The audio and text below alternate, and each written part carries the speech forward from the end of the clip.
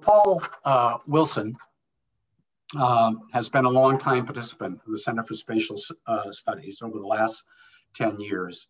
Unfortunately and regrettably, he passed away in November 2020.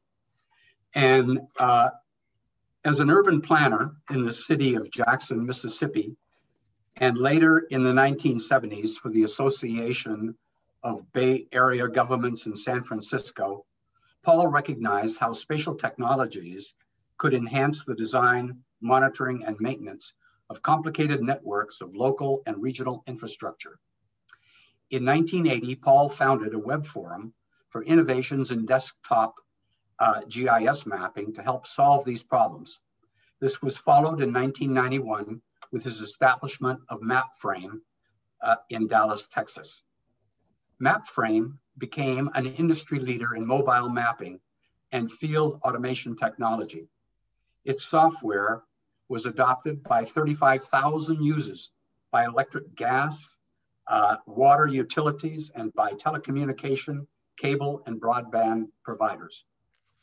General Electric acquired MapFrame in 2008 for GE's digital energy business, and Paul assumed a leading role in its marketing division.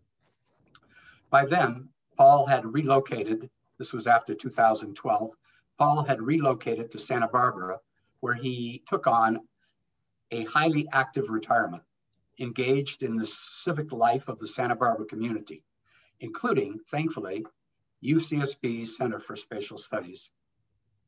Many of you will recall his artful and informed spatial lightning talks on whale traffic control, the geography in Cancer, and others, all rigorously timed for 3 minutes. He also shared insights from his professional career with center-sponsored presentations on geospatial technology and the electric grid and mission-critical mobile mapping. We at UCSB miss Paul's presence. We offer condolences to his family and many friends. And in memory of Paul, please enjoy this year's Spatial Lightning Talks. Thank you.